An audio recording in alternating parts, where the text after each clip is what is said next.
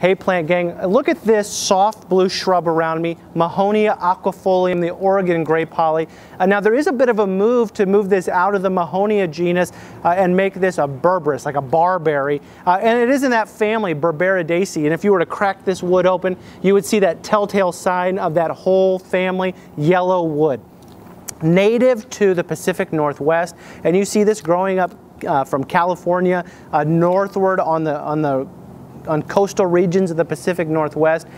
Here in Tennessee, we struggle a little bit with growing this plant. It has to be placed in the right area. It prefers a little bit of afternoon shade for us, a little bit of a novelty for us to be growing this because it does not appreciate our heat and humidity.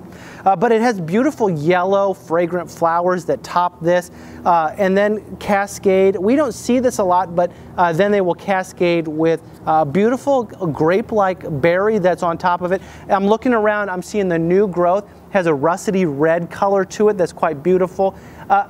A shrub that I wouldn't go all in on in Tennessee or in the southeastern United States, but a great North American native that you should know as a person trying to identify plants.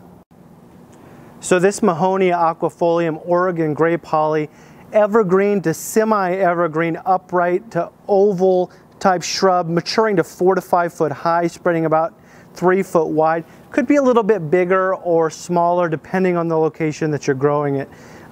Powdery blue, slight gloss to the leaf you want to look at.